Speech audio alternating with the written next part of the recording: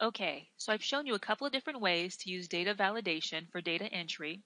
And in those ways, we've seen how if the person doesn't put in the right information, they get an error box. Now, this error box isn't very descriptive. It just says that the value is not valid.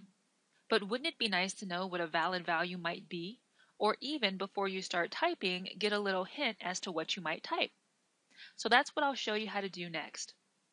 First, I'll show you how to put in a little tooltip box that pops up anytime someone clicks on a particular cell. Then I'll show you how to create your own custom error messages.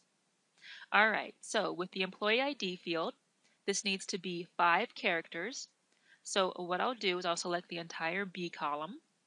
I'll go back up to data validation, and this time I'll click on input message. So whatever I type in here is going to show up in a little tooltip. For my title here, I'll title it ID number. Now this title is just going to show up a little bit more bold than the rest of the text and at the top of the message. And my input message here, I will type in, please type your 5-digit, I'll move that out of the way, employee ID. And click on OK. Alright, so anytime someone clicks in here, you can see they get a little message box. So hopefully they pay attention to that message box. If they don't and still don't put in the 5 digits, then what you can do is to create a custom error box. So I'll select the B column again. I'll head on back to data validation. I'll switch over to my error alert. And here, not only can I put in a custom message, but I can also choose what style of message box to use. So far we've been seeing stop, and that has my retry and my cancel. I've got my information, and you've probably seen this message box before. It has OK on it.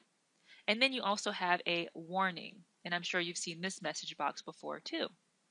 Alright, so I'll switch that back over to stop, and I will title this one Employee ID.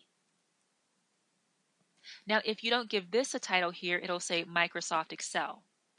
And my error message will be, you must enter a 5-digit number only. I'll be a little aggressive there because I already told them once, right? Alright, so I'll go ahead and click on OK. And I'll type in a little bit more than 5 digits and click on enter.